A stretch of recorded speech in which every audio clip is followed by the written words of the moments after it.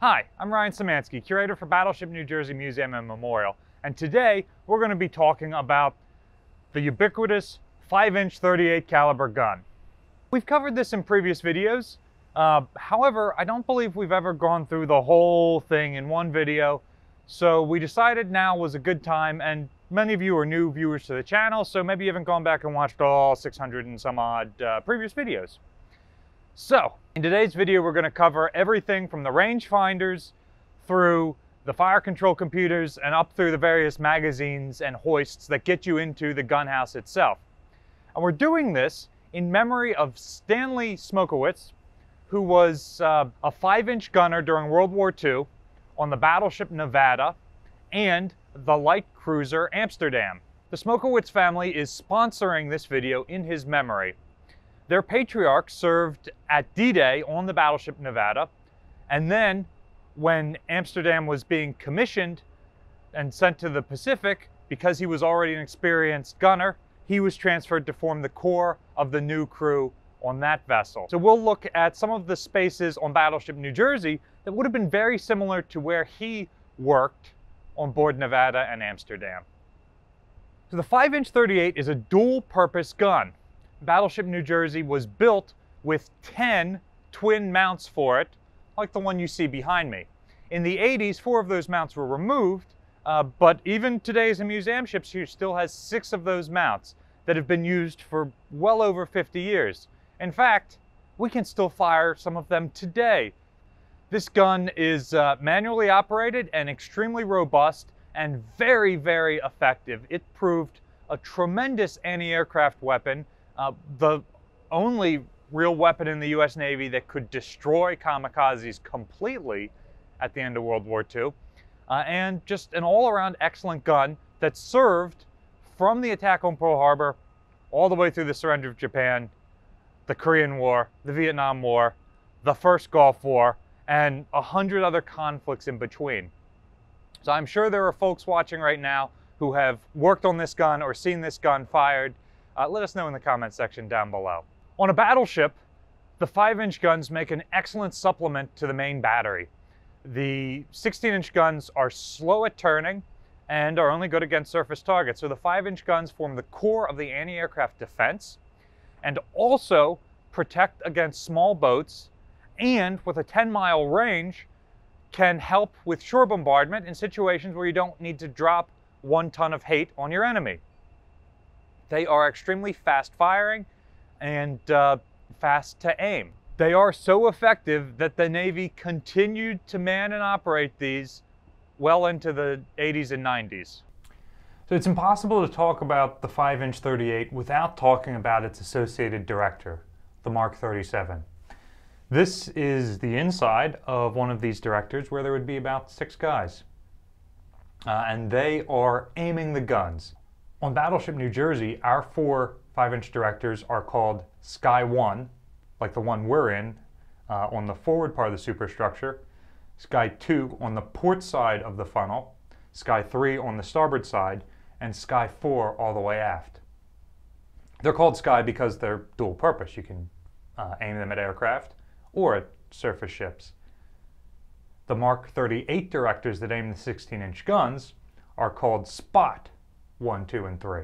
The director turns towards a target and that gives you the bearing to that target, and then it has an optical piece like this round tube that spans the whole width of the director.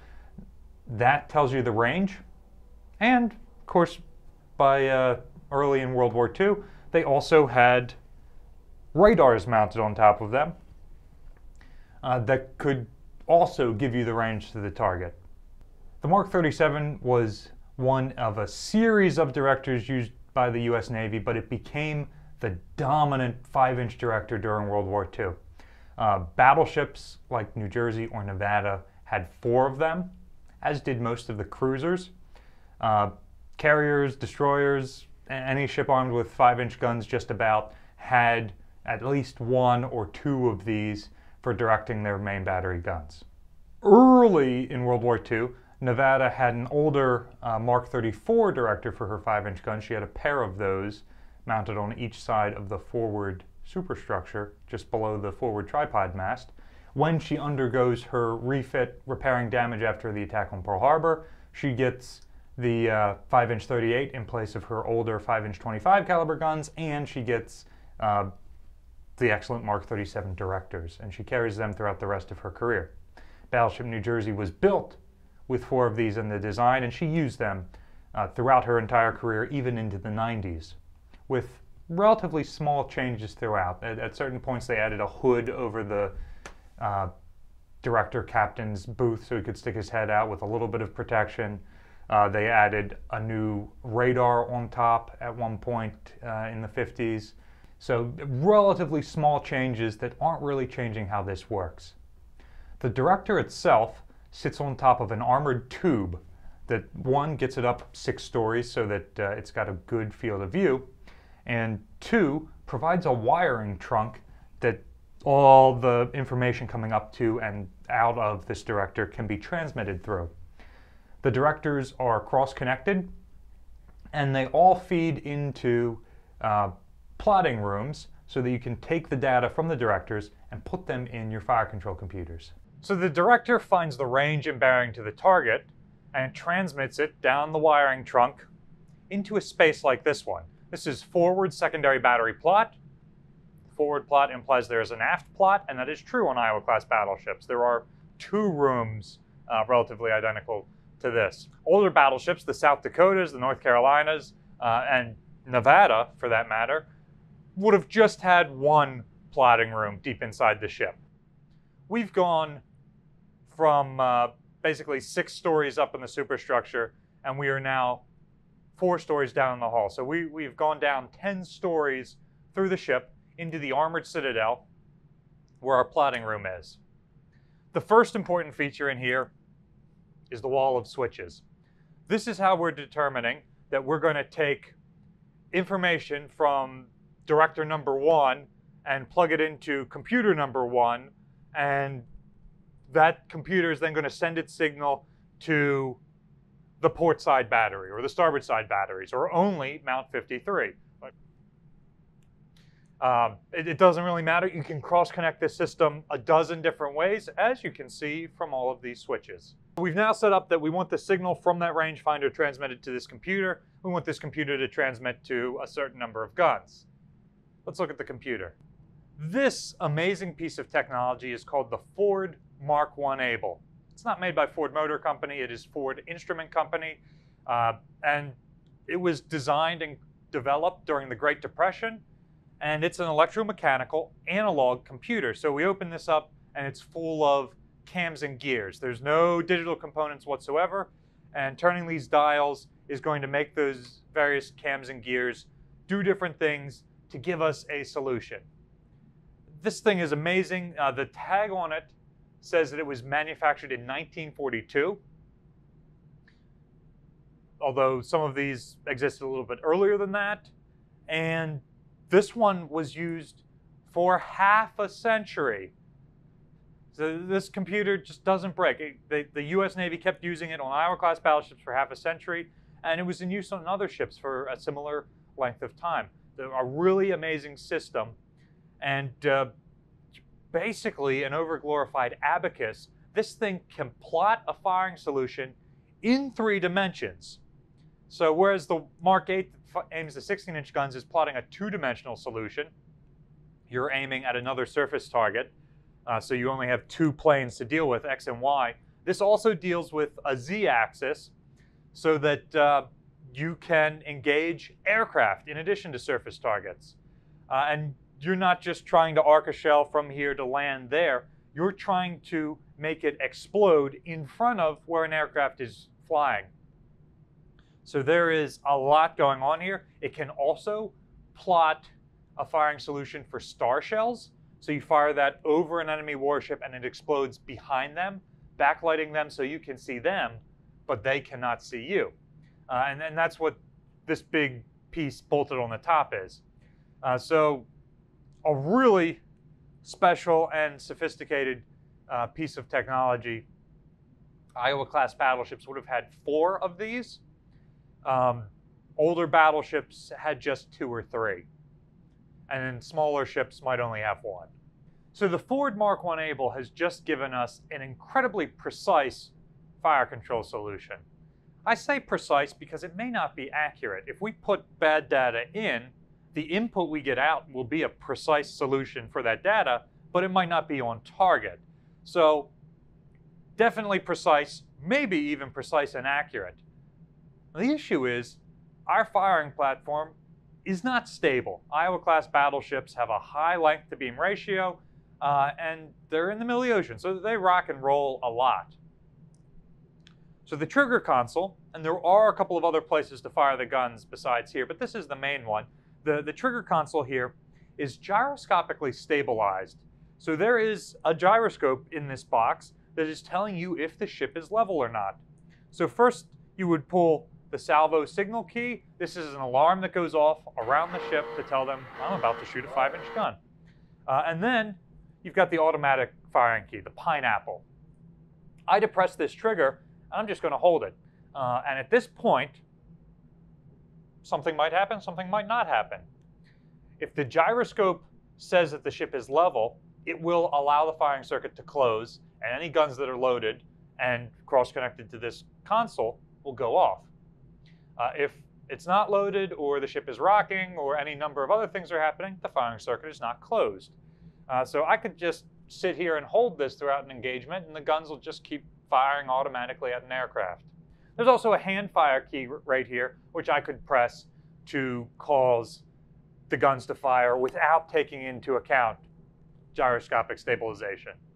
So we get into an anti-aircraft battle during a typhoon. Unlikely, but hey, we just want to be shooting, and we're rocking too much to do that. Can use the hand fire key. Or gyroscope isn't functioning for whatever reason. We've got aircraft coming from multiple directions, so the other gyroscopic stabilizers are in use for different batteries, and we can just hand fire it.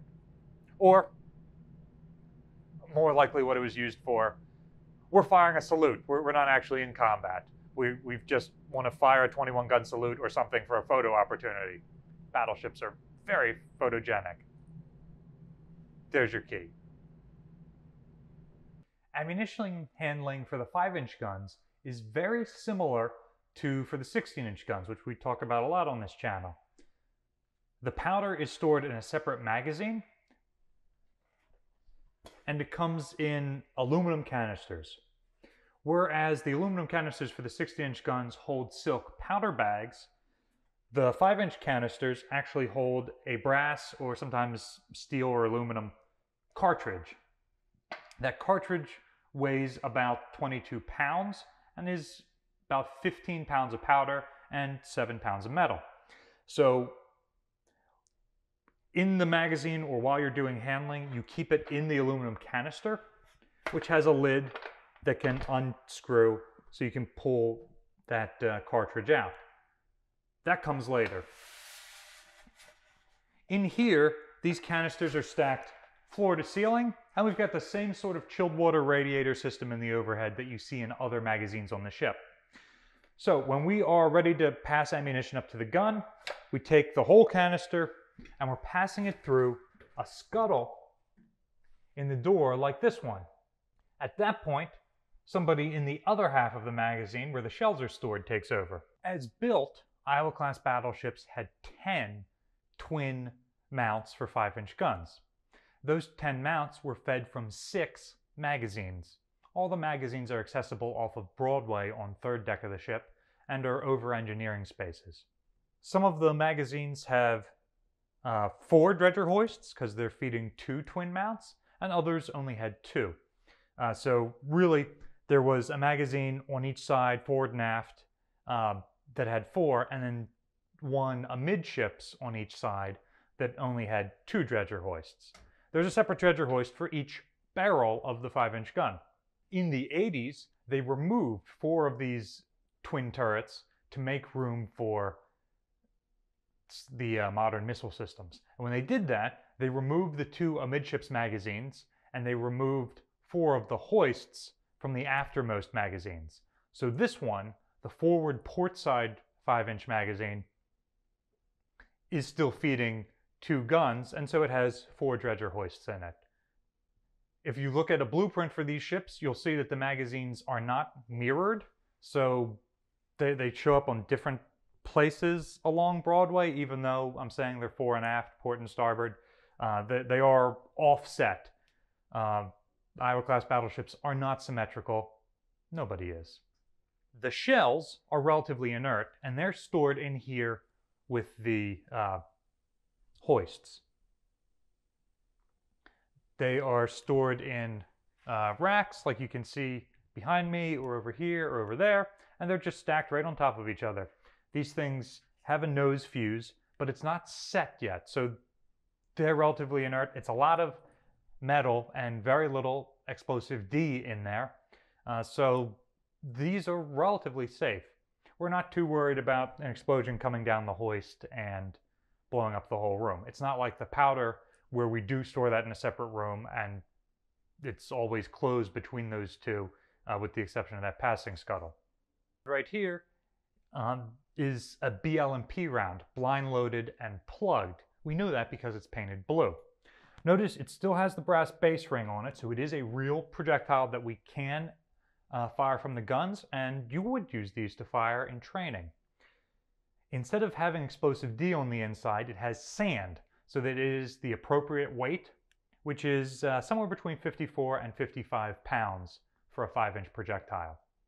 These projectiles come in a ton of different varieties. Some of them have different nose fuses, some of them have different explosives on the inside, some of them aren't really designed to engage enemy ships at all. So for example, star shells are just an illumination round.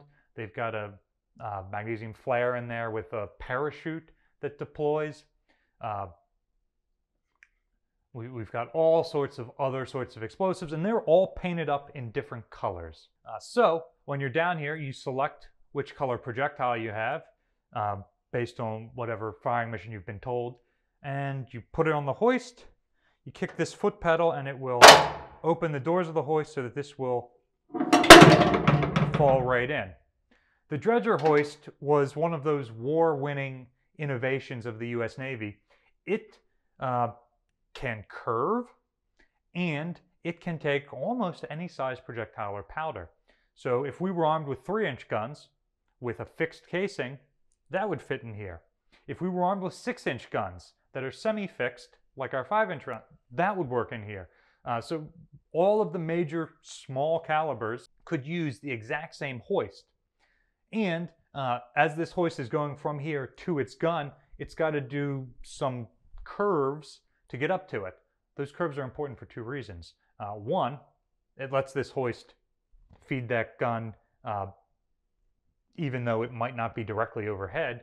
And 2, it means if there's an explosion and it hits that hoist, it's not necessarily going to come straight down. It's probably going to keep going straight. So when this curves, it's going to blow out the side of the hoist instead of blowing all the way down in the magazine. So it gives you some added safety with powder handling. You can never be safe enough when you're handling powder. The dredger hoist has something of a conveyor belt inside, and it just has some little pawls in there that this would be continuously running when we're in operation, and you're just throwing stuff in, and then when one of those pawls comes up, it grabs the projectile or the powder canister. You can put either in here. I've heard on some ships they used 1 hoist for shells, 1 hoist for powder, and I've heard on other ships they would just alternate shells and powder. So it seems to depend on which ship you were on and what the chief gunner's mate had in mind. But you can fit all sorts of different sizes in here, and the pawl just grabs it and hoists it all the way up the upper handling room.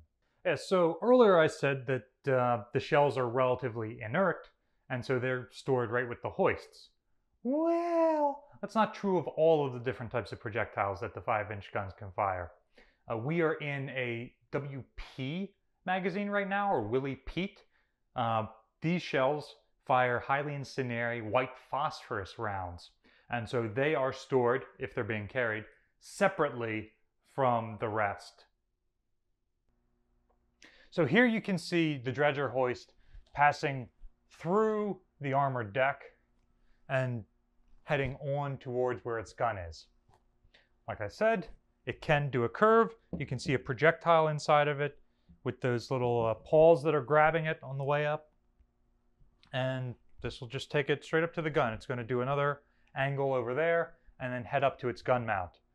On smaller ships, these dredger hoists might not be armored, but on the battleship, you can see we use 2.5-inch STS, special treatment steel, to armor these hoists so that they're relatively safe from splinter damage. Now we're on the main deck. Each 5-inch gun sits on its own handling room. So we are in the upper handling room for mount 56. The 5-inch gun mounts are numbered, first 5 to tell you that they're 5-inch, and then 1, 3, 5 on the starboard side, 2, 4, 6 on the port side. And during World War II, it would have been 50 to 59. Like we said earlier, 4 of the mounts were removed, so they had to be renumbered. This thing right here is the top of the dredger hoist. So the projectile comes up on that conveyor belt out the top, where I can pick it up, and I bring it over here to the fuse setting projectile hoist. The shell is going to go in upside down, where the nose fuse is. And as this projectile hoist takes the shell up to the gun house 1 story above us, it's going to set the fuse. If it's a VT fuse, veritably timed, it just makes that fuse live. If it is a time-delayed fuse, it will set the exact time delay that's programmed into it so that this is now live. Up until this point, this has been inert. The fuse setting projectile hoist is 2-position. So there's one that's always down, and the other one's always up. And as you activate the hoist, it just swaps positions so you can keep throwing shells in there. There's one of these for each barrel. So there are 2 2-position hoists. Each handling room, in addition to housing the hoists, also houses tools, electrical equipment, manual backups like this one, and even storage for ammunition. The 5-inch guns could store ready service ammunition in their upper handling rooms. That way, as the crew is going to general quarters, you don't have to wait for guys to get all the way down in the magazine and start passing stuff up through the dredger hoist. The first guys to come into the handling room can immediately start grabbing shells and powder canisters out of the ready service lockers and get them to the hoist, so that as people start getting up into the gun, that's ready to go.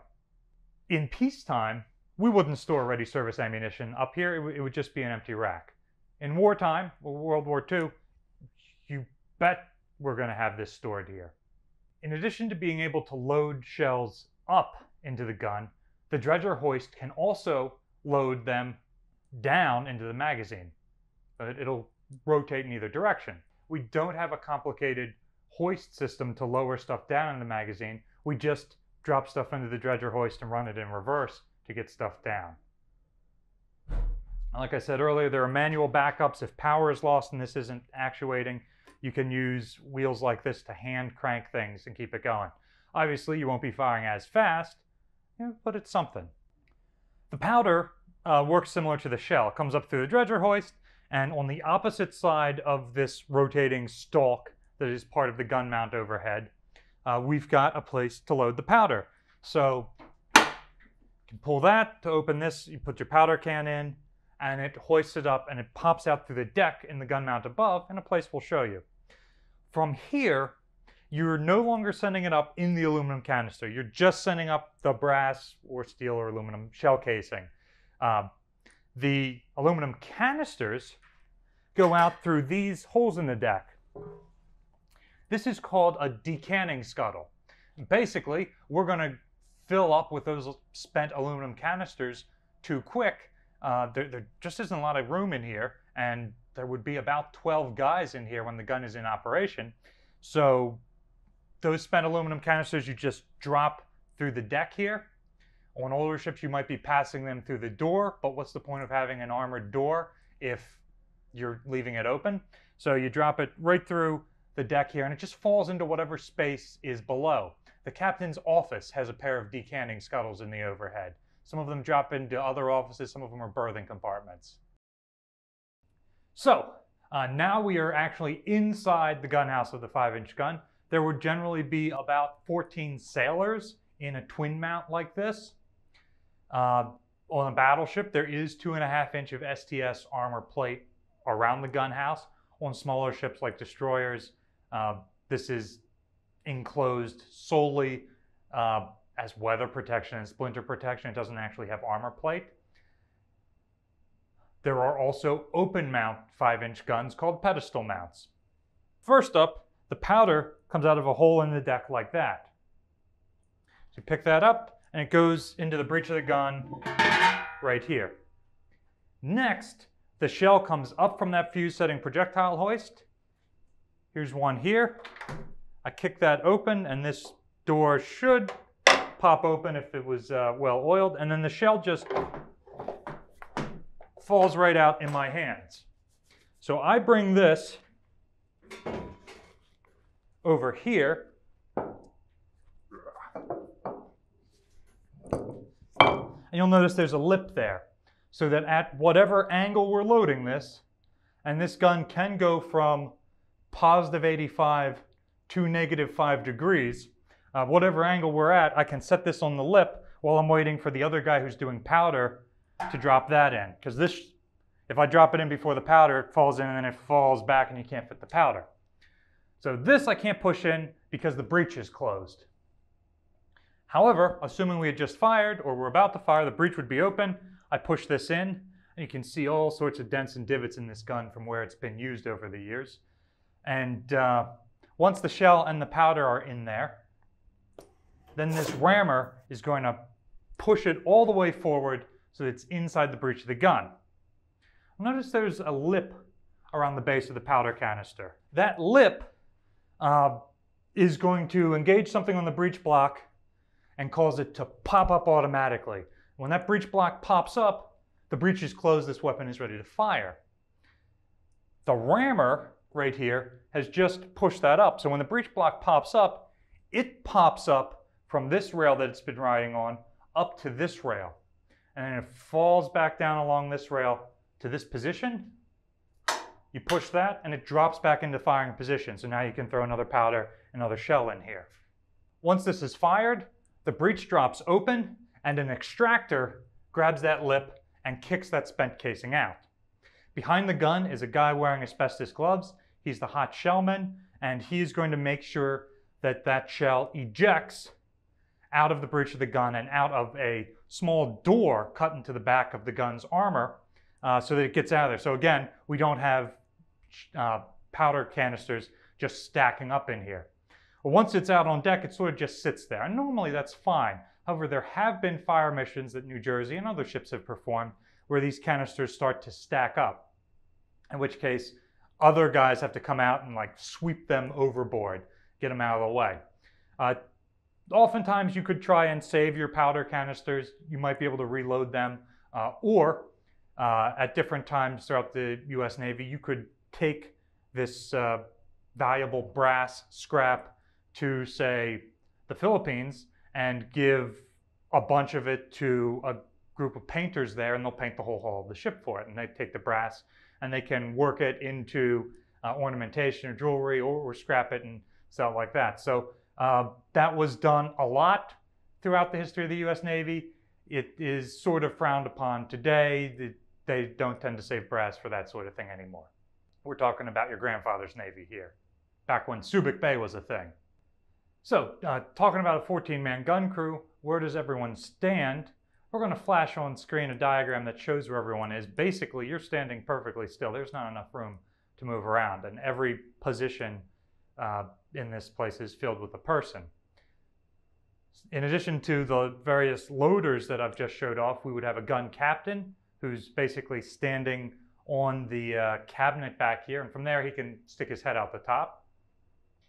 And we would also have people sitting up between the barrels and on each side.